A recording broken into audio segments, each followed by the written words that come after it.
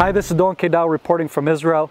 Right now I'm in the mountains of Jerusalem, just outside the beautiful capital of Jerusalem. And today I want to bring before you a report about what's been happening lately. And I'm sure if you've been watching any of the headlines coming from Israel, probably not reporting in your local news outlets, be it CNN or BBC or any of those. But what's been taking place is we've had a wave of terrorism in the past, I'd say over a week now. There's been an awful wave of terrorism in Jerusalem and also in the Hebron region. There's been multiple attempts, but here's the good news, guys, is that every one of these attempts have foiled very little damage on the Israeli people, on the policemen, and on the military personnel that were targeted in these attacks. And that's just a miracle of God. I can tell you because I've seen the footage of at least 2 of the attempted attacks, or actually I think it was 3, and that I was able to see and to watch the footage and see the terrorist attack unfold. And just watching the attempted attack and watching how it foiled was just incredible, because being a security professional like myself, you see things other people don't see, and I can tell you that it was the hand of God. It wasn't because of the professional ability of the soldiers or the policemen or what have you. Really, it was the hand of God that just helped these guys to react swiftly, to react just in the split-second moment of the attacks, and to really stop what could have turned out to be a really bad attack on our people. And I just want to identify the hand of God in that, because that's something that's hard for us to think about when we see these waves of terrorism. We just think about how awful it is, how bad it is, and how it makes us scared to roam the streets, to ride the buses, to go out to coffee with our friends or any of those things. You know, we just want to go on lockdown, you know, and be in our homes and not go out. But the thing is, that's what terrorists want us to do. They want us to live in fear. They want us to go on lockdown, and we should live our lives without fear, and we should be bold, and we should continue to live our lives here, because we have a right to live here.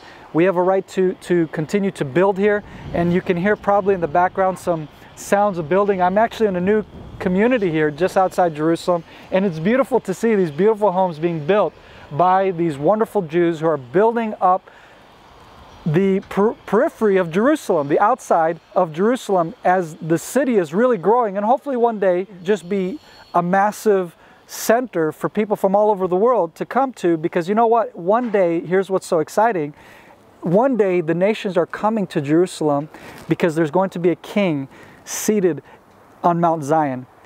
The Messiah will be seated, he will be reigning and ruling in Jerusalem, and it will be a wonderful day, because as we know from Scripture, the nations are going to come up to Jerusalem.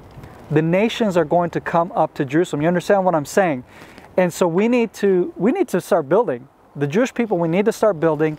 And let me make a comment about that, because that's one of the big issues, right? You hear about how the building in Judea and Samaria is an obstacle to peace. And our Prime Minister made a very strong statement just lately, which I'm so proud of. But what he did in short is he explained, and he said, you know what?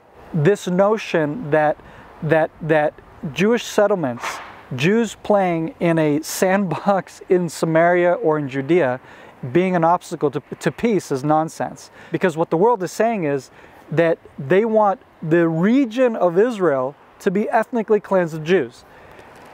And Washington, within 2 hours, made a reply to his video message that he sent out from his office, from the Prime Minister's office. The building in Judea and Samaria is not an obstacle to peace, and to say that it is actually ethnic cleansing.